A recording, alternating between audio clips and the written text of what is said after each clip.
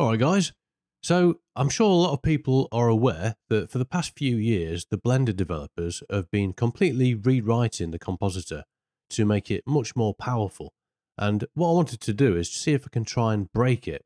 And to do that I'm going to use one of the most intensive but lesser known features of Turbo Tools, which is real-time compositing during playback directly in the Compositor's backdrop. And if you'd like to support the channel and massively speed up your cycles renders, then check out Turbo Tools using the link in the description below. It works by building advanced studio quality denoising networks, allowing you to use the lowest possible number of samples, and it will tailor those to each individual scene, automate sample settings, and give you much faster compositing. And another big feature is that it will remove flicker from animations that would otherwise require you to render for up to 40 times longer to get rid of. Alright, so let's get started using this incredible scene from Eben Schumacher of ebenschumacherart.com. Firstly, we'll just start off with something simple. So Shift A, put down an RGB curve node, drop that in there, and we'll probably mess about with the levels. And to do that, I'm just going to bring up the scopes in the image editor and just make sure I set this to be parade, which it already is. And you can see these are moving around in real time. Let's just turn the waveform opacity up. And we'll also go to samples and set this to full sample so we can see it all. So these are the values we've got. And what I want to do is get all of the values between 0 and 100, as we can see over here, so that we've got the absolute best brightness and darkness as well. So we'll start off, join playback. I'm going to move this on the RGB curve node just until on the right hand side, those are touching the very top, which basically means we're getting it as bright as possible without going over the 100, which would introduce clipping. Alright, so now we'll add another RGB curve node, so Shift D, move that across. I'll just reset it with backspace. And actually, I've just realised something. I did think, why is this all the way over there, but it's still not going above 1? And this is something to bear in mind, actually. If you are going to be manually doing compositing, you always want to come down in the render panel, down to the colour management, and we just want to turn off filmic, because that's basically whenever I do something in here, this is sort of doing its own thing to try and fix it, which is not what I want. I want to make sure I've got full control. So I'm going to change this to standard. Now you can see it's gone way above. Make sure this is on none for the look, exposure 0 and gamma 1. Right, so now we can start again. We'll just put this over here. And these are the correct values now. So push this up. I just want to get the majority of this. I don't mind if you get a tiny bit of clipping, but I want to get most of those values around about the 100 mark. And then for the darks, I want to bring these down a little bit so that these are touching the 0 line. So for this one, I'll just bring this one down. So something like this, it's gone below, but now I can use the factor to get a bit more fine control to bring those exactly where I want them. So I think that's probably about as low as I can get it without going below the 0 line. Alright, so we're still doing well. By the way, this is a 1080p render, and I'm in Turbo Tools, I've got it set to frame dropping. If I put it to play over frame, then it's going to go slower, whereas if I put it to frame dropping, it's going to drop frames in order to maintain the correct FPS. So put that back to frame dropping. Now we've got full speed, it's just dropping a few frames. Right, so we're still going strong. Let's try something a bit more ambitious. We'll go with some of the filter tools, which are quite intensive. So maybe we'll go with the, let's try the glare node. Drop this in.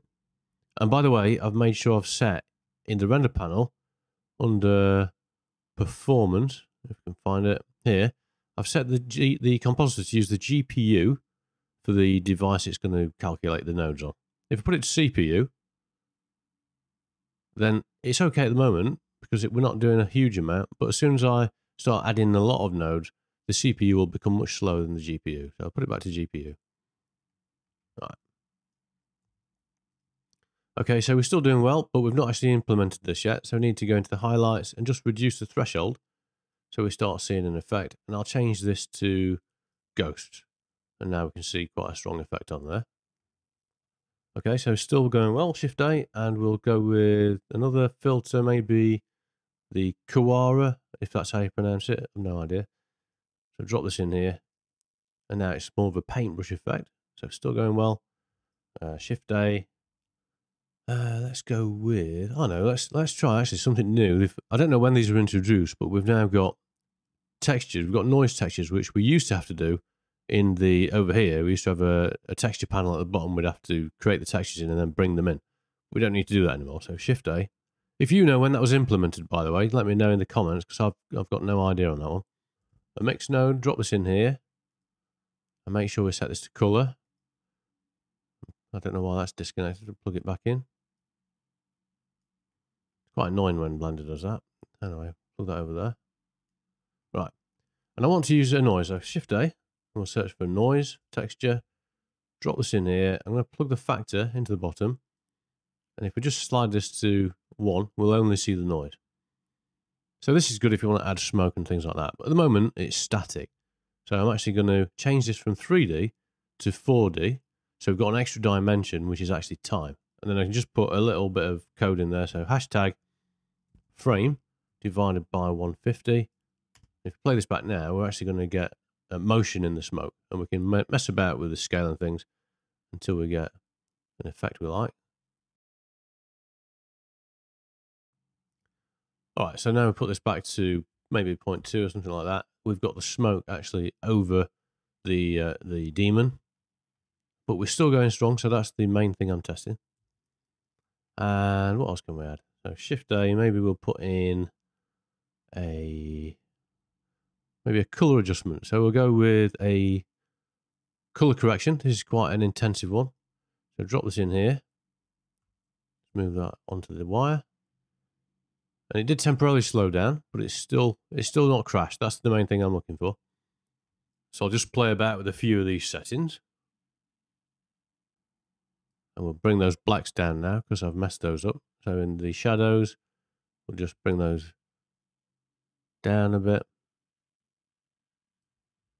Okay. Something else we could try, Shift A, this is quite a common one. We'll do a lens distortion, drop this in. And we'll just make sure we change it to fit, and we'll change the dispersion really high to 1. And just for an example of how slow this used to be, if I switch this to CPU now, look at that. We're barely getting any frames at all. So back to GPU, and it's usable.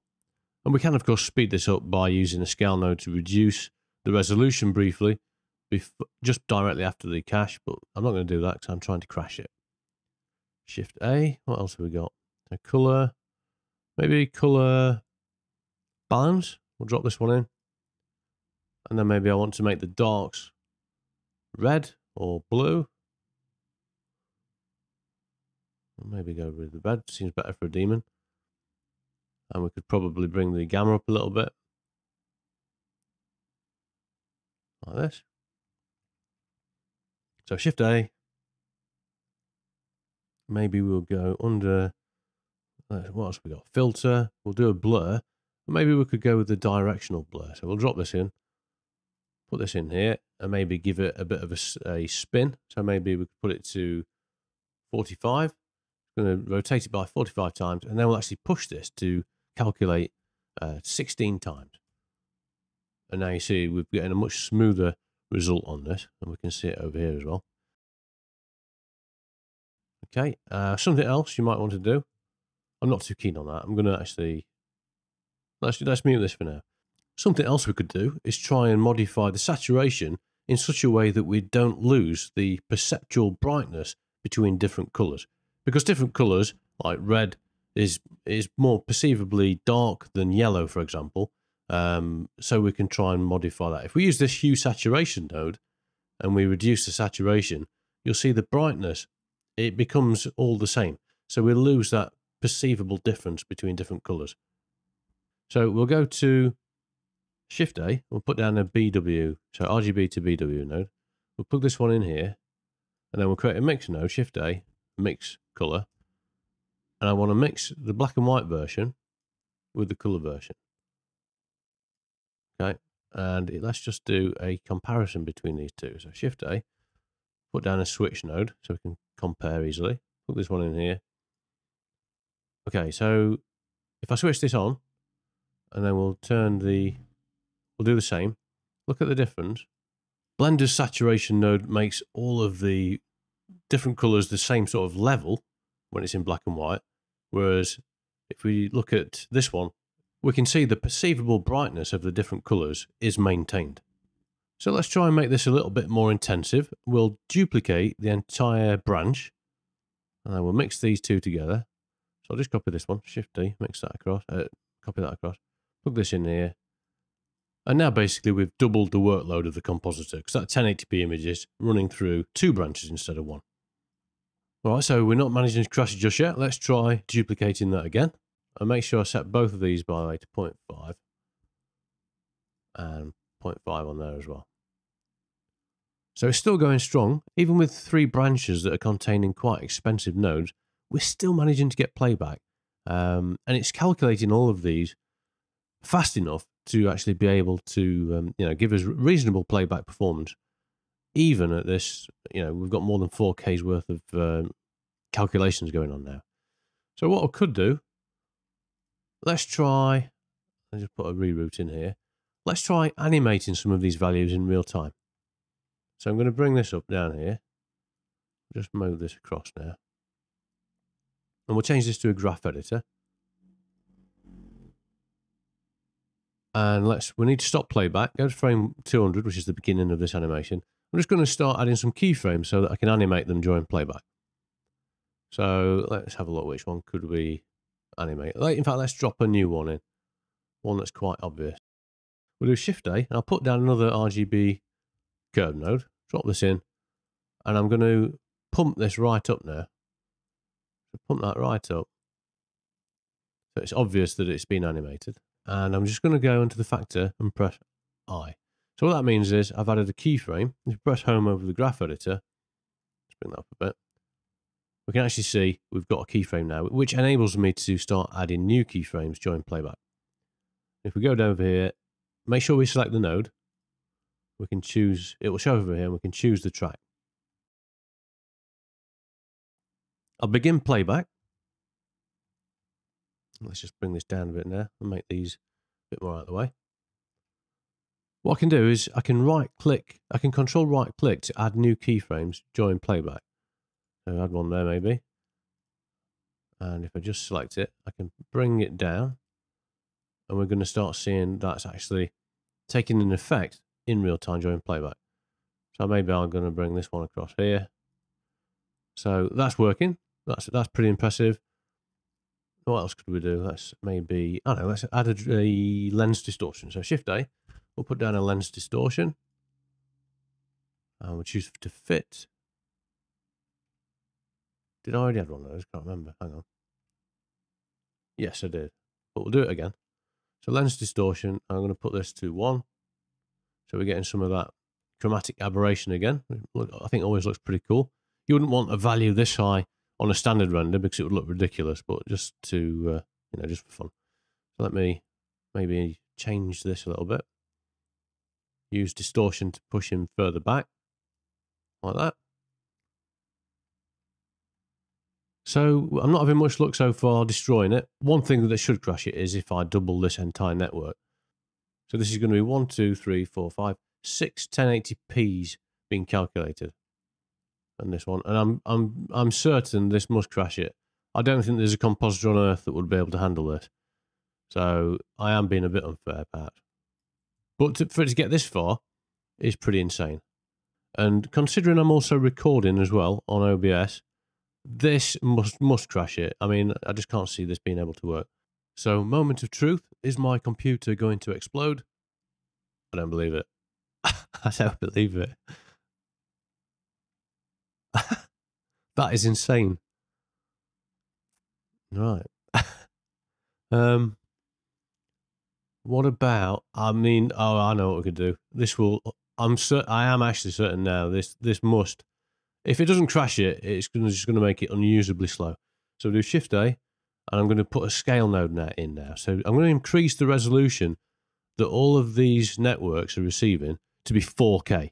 So basically we're going to be processing, all of these nodes are going to be processing 6 times on a 4K input. And, I'm hoping it doesn't break the computer. So let's just put this on here. And by the way, the scale nodes are in the past have been notoriously prone to crashing.